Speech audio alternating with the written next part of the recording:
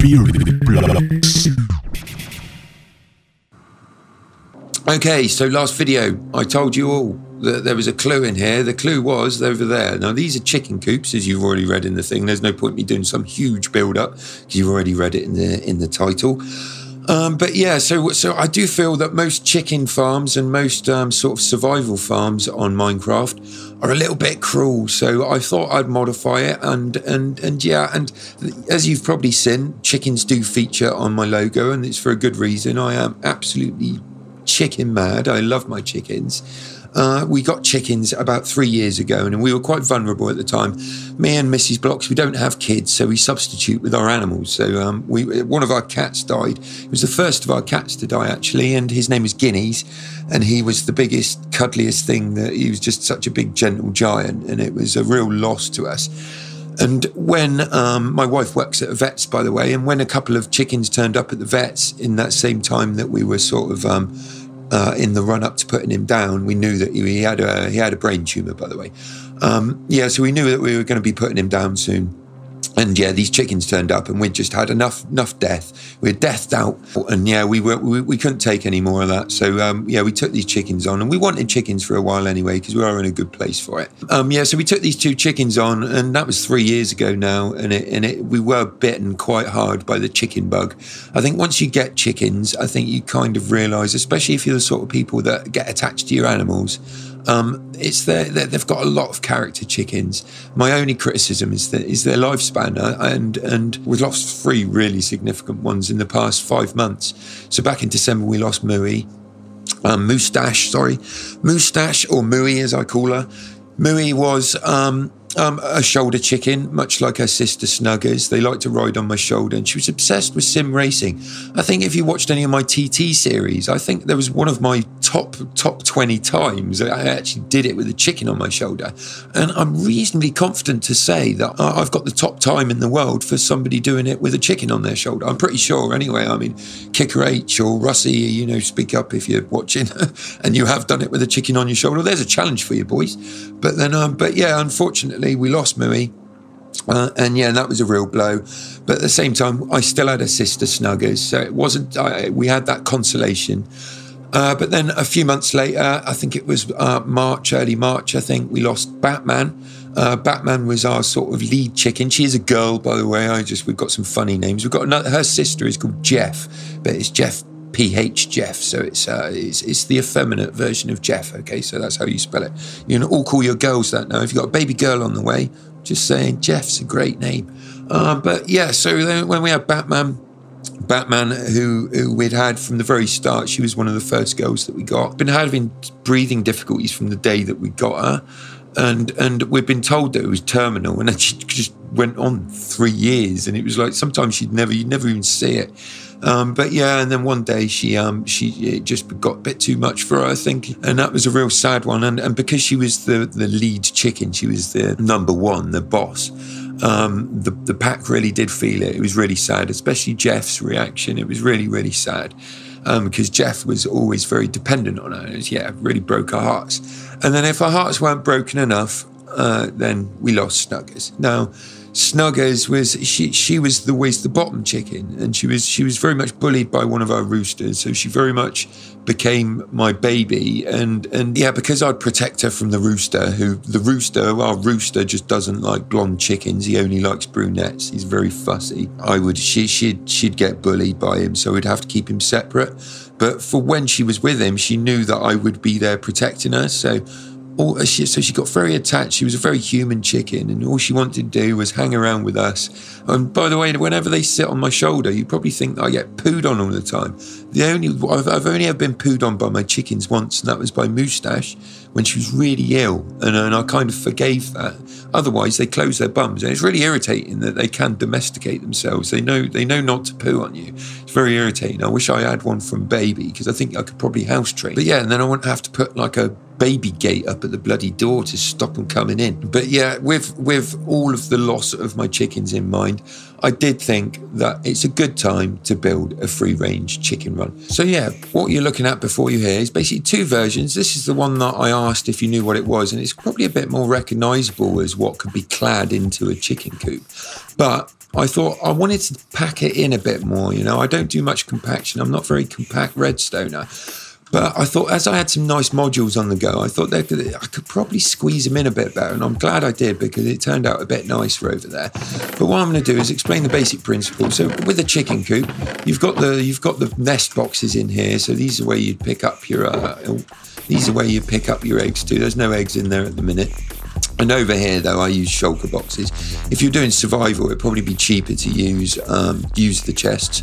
But if you can get shulker boxes, they look so much nicer, and I'll show you once we go and look up at the decorated version. But yeah, so with a chicken coop, I could have made it so that basically as these fill, one fills, backs up all the way up to here, then comes back down here, fills this one, then fills this one, then fills this one, and I could have done it like that. But I didn't think it's very realistic to how chickens behave in real life. And so what I did, so what I wanted to do is I wanted to make it so at least to some degree it split these out. So what I've basically used to do that is I modified this. Now this is a part of a design for an auto furnace, sort of auto smelter. Yeah, now what this does, as things get as things get filtered into this flow in here, it will just split things up into their separate things. So let's just put a couple of packs of that in there. You see, as this comes down here,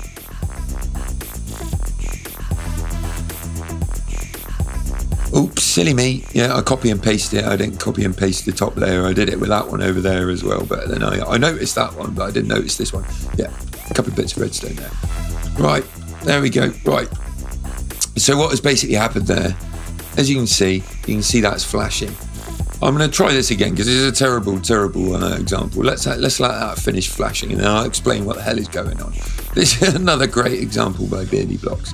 This is why I'm not going to do a block by block tutorial. It's better if I just explain the principle, and then badly, and then you can go and try and create something yourself. Okay, so I'm going to give a little demonstration. So let's chuck a couple of stacks of eggs in there. So as you'll see, it'll come down here, snake of items coming down here, one in each one. This one lights. Now, if you'll notice, when it gets down to the bottom, you see that one flash and that one flash. So what that's doing is basically it's unlocking that one, and then locking this one in, and then unlocking it again so it can drop down into this bottom row of whatever the hell they are. But then yeah, so basically what's happening here, once that gets down to the end, so you see all of this is in an off state, and all of the back row back here is an on state, keeping it locked. Yeah, so when that pulse comes down to here, when an item appears in here, this recognizes it, lights this up, turns this off, allowing this one to turn off, allowing for these ones here to filter. So this unlocks all these hoppers down here basically. Oh, here we go, brace yourselves guys. But then yeah, and then what happens is then this turns on, because this turns off, this then turns on, which turns this row on, locking these hoppers so no more can flow in here. And then meanwhile, that is just a secondary release. This basically pings when something is in there, so that then it filters round and turns that one off again, so that this doesn't end up filled with items, so everything drains through, and you don't end up with items trapped. God, that was painful.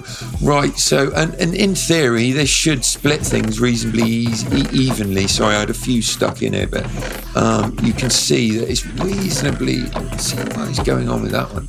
But yeah, that one doesn't seem to get no love at all. But yeah, this is a bit clunky.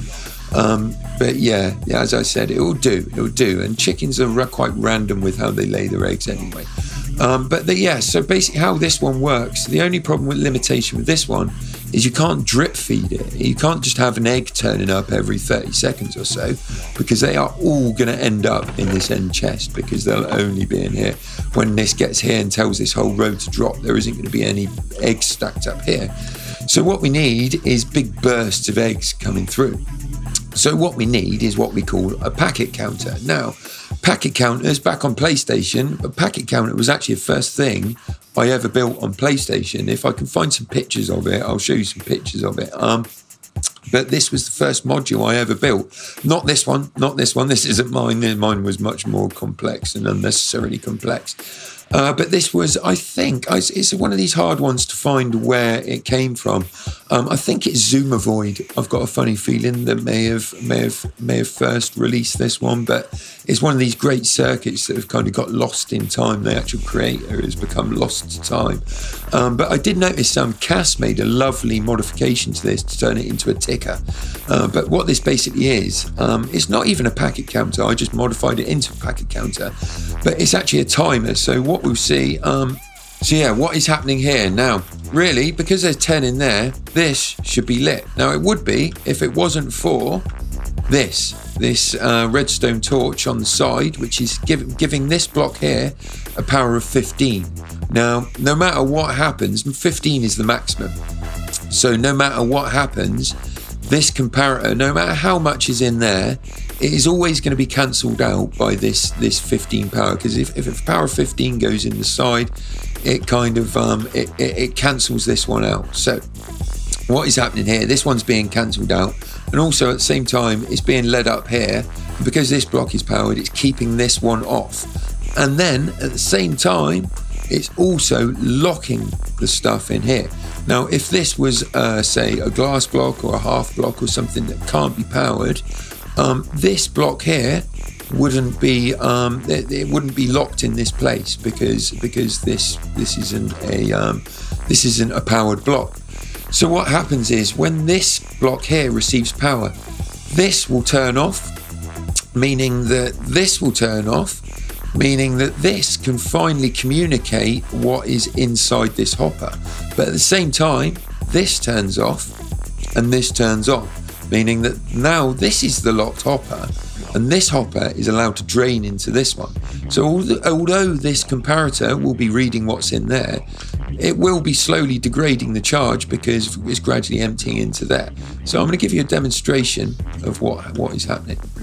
So if you see now what's happening there, you can see that those are draining back into that one, and when it gets to the end, it flicks back. Let me just put a few more in there so you can see exactly what's going on. There we go. We'll put 26 in there. That will do. So now we'll give this a charge again, and now we're waiting until that's turned off, and we'll know once all these are drained out. Look, 5, 4, 3, 2, 1. Now it's flicked back. So now what this is basically just a very nice, tight, compact timer. I love this timer. It's really, really, really, really useful.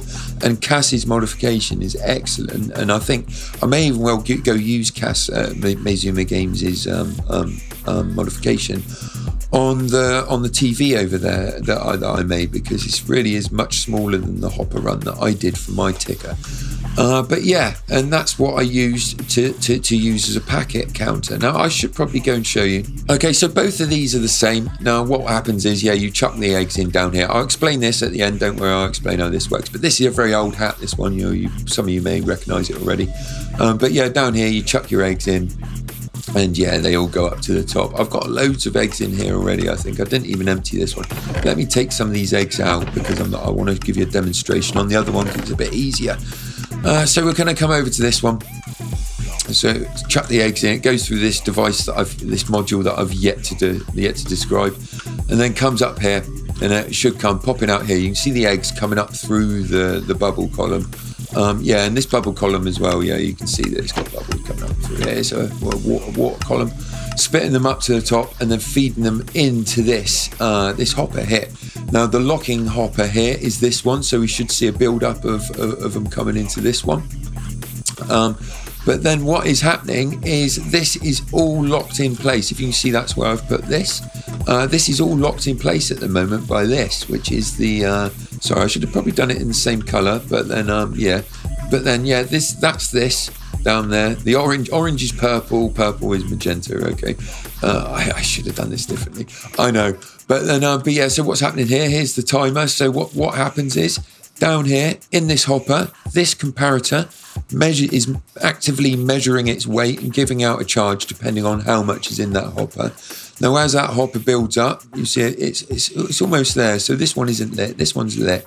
Maybe if I go chuck a couple more in, we can go watch it fill up. So yeah, we should see these two light up now. Any second. Oh, look, they've only just started coming up. I will say I can see a couple of eggs down there. This is this is reasonably good. I think it's sort of like more than 90% efficient, but you do lose some eggs in here. It's just the way it had to be. In that one, there's no loss, but in this one, there is a little bit. For aesthetics, oh yeah, and we're saying, right, I was then jabbering. Yeah, that's turned off. So that let that go through and set this timer off. So basically, how I've linked this up, if you see this, if you remember this block here, that this is leading onto, I've used this as the locking block. So because this is above the hopper, that's the hopper that it locks into. So that hopper is locked until the point that it's filled up enough to activate this timer, and then it turns that off, allowing it to flow into this purple/magenta, or what should be magenta run. Now this was quite a hard one, this, because I ran the locking blocks on the inside, and it was actually really hard. I came across a real problem, and I ended up having to loop it with this one because if I just left that dead, if I just left that so it didn't loop, that piece of redstone kind of came straight and ended up locking this hopper here. And yeah, it was a real pain, but then it was a bit better. Then if you play around, you will be able to work it out. From my crappy module descriptions, you'll be able to do your own version of this. And don't, if you're one of these people that really rely on block by block tutorials, try to get away from that. I'm speaking from somebody that used to follow a lot of tutorials online, block by block, and I'd really struggle if people didn't do block by block. These sort of tutorials that I'm giving now, these sort of descriptive ones, you're going to find so much more useful, because you're going to be a lot more versatile when you do finally get your head around it. Try and ignore all this crap down the bottom, by the way. This is my sort of lighting thing. So when you clad it and build the chicken coop around it, these lights tell me from the outside whether there's eggs in there or not. So you don't have to come up every time and check and see if there's eggs in there, you know. So we know if they're lit, there is eggs in there. But I'm not going to talk about that bit. That's quite simple. But yeah, so now the eggs have gone around here. They've all distributed nicely into all of the things that I showed you. I say nicely, there seems to be a pattern. If I went and put the 23 eggs, or is it 23 eggs? No, it's 29 eggs. It takes 29 eggs to build up in that hopper before it releases. And yeah, so if I went and put 29 eggs in, I think what we end up with is 7, 5, 4, 5, 4, and 4. And it's like that every time. So it's nice and random. It's like how my chickens would. Yeah, so I was quite chuffed with it. But so that's all that kind of described. I hope I haven't destroyed it too much. And the reason why I made that wood block is because when you clad it, I wanted to make all the kind of lowest blocks. This one didn't matter because it was going to be inside, but this one was going to be visible from the outside. And there were actually a couple more that I found around this side that I had to kind of cover up. But yeah, it's when you clad these things, you'll learn all that for yourselves. And it depends how you make it. We'll go see mine in a minute. But yeah, before we do, I will explain this bottom thing. There is a this is quite versatile. I've used this little circuit to get the dropper to spit the items out into the bubble flow. But basically what this does is it detects when something comes into a dropper, and then it tells the dropper to spit it out. Now basically what happens here is the comparator is doing the same as what it did in the timer section of this, is measuring, looking for items to turn up. Now the moment any item turns up into here, let's just give a little demonstration. There we go. It's really quick. It really is quick. It's only a few ticks before it spits it out. And what happens is basically, measures that. So it comes out here. When it comes into a comparator immediately boosts the strength up. So always remember that. And then so what happens is when that comes around here, you've got signal strength of 15. As we said before, no matter what, that isn't going to be able to compete with the signal strength of 15. So it's always going to be a 0 if that's powered. And so what that does is it turns that off. Now, because this is actually, in the long term, a couple of ticks later, the thing that powers it, it turns this into a ticker, and that will always be a ticker. So, I mean, if I turn that off, you'll see this is a permanent ticker. So you see permanently given the tick. But all you've got to do is then link this run back into there, and it will power that, so spitting it out. So it basically just turns it into an automatic dispenser. And yeah, and that's what that is down in the bottom. And I actually kept the color coding on that one. So now I've explained how it works. I'm hoping that I didn't destroy it too much, as I said. Let's go and see how I put it together and clad it. And there she blows. I give you the Chicken Coop 3000. Now, as you can see, what you do on the floor, I mean, a lot of you may have been wondering how it actually collects the eggs. So basically what you do is you do a hopper run. Oh, we may as well go under this one, haven't we? As you can see, I've basically done a hopper run that goes all the way around and covers the entire bottom of the chicken coop. And then I've used 2 tones of grass to make it look like grass in here, like a mowed lawn. I don't know why you'd mow your lawn in your chicken coop. That's the whole purpose of having chickens for a lot of people, is to mow their lawn. They do a great job of it. But yeah, so basically all your chickens would be free roaming around in the outside. Oh, where are my chickens? Damn. Ah, there they are. Right, they're all under here. They're all in the shade. It must be a hot day. But yeah, so yeah, put all my chickens in. What happens is they all lay on there. When they lay, eventually it gets sucked into the machine. Some of them are probably laid already, but remember, we need 29 to build up in the top before they finally lay. But yeah, so we've got all the chickens here. Got Batman and Jelly over here. Oh, and Moustache. What are you 3 doing all hanging out together? What's going on over here? Looking mischievous. Oh, right. And then over here we've got Jeff. Oh, Jeff's. Oh, I miss you, Boo. But yeah, and then we got Phil. Phil is my rooster. You don't want to eat his eggs, trust me. Jelly, Shamu. Did we see Shamu? And then who else have we got over here? Hendy. And Poonhammer. He's our first rooster that we had. We had to put him down because he had arthritis. Bless him. And then Chubbly McGee. She's currently being groomed as my favourite. And Snugs. Oh, Snugs, I miss you. Oh, Dimps! Almost forgot Dimps. Dimps is like Phil's favourite thing in the world. What are you doing over here? You'd be with Phil in real life. Go and get over with Phil. Get over Phil. Phil is obsessed with Dimps now. But yeah, and that's how you do it anyway. And I put a few trees in here. I was getting carried away there. I think I'm out with my chickens sometimes. Which reminds me, I do need to go check on them soon, so I am going to have to get a move on. And I don't even know why I did this. I thought I'd just put a little door on here just so that it's, you know, you don't want foxes getting in here, do you? So yeah, that's about it. And put a water trough in there just for a bit of context, but you could do anything. Oh, and the other thing as well. Here is northeast, southwest, my weathercock. But yeah, you can just go to town on these sort of things. But yeah, how you do it is up to you. Okay, so I know it looks a bit elaborate, but if you're like me and you feel a bit bad for the Minecraft chickens, despite them only being Minecraft chickens, then do go and give something like this a shot, you know. And I mean, in real life, this is what I'd build for my chickens if I was, say, a millionaire, or I mean, if I was an MP, this would be going straight on my expenses, I can tell you that much. But yeah, guys, if you do have room in your garden, I'm going to leave a link in the description, because I really do advise taking on chickens sometime. Maybe if you're not quite as attached as we are, because as I said, they do have reasonably short health lifespans. Oh look, the chicken's actually going up. Oh, well done, chickie. Who's that? Phil, go on then, mate. In you go. Oh, Phil's actually using it. That's cool. Oh no, but if he lays eggs up there could be a problem. You may want to stick barrier blocks at the bottom so that your chickens don't go laying eggs at the top, maybe. But then you don't want Phil eggs anyway. I did mention that before, I think. But yeah, so yeah, if you can afford space in your garden, please do, because they do need rescue, and there's so many of them that just get destroyed after their service, and yeah, it's really sad. They produce loads of eggs.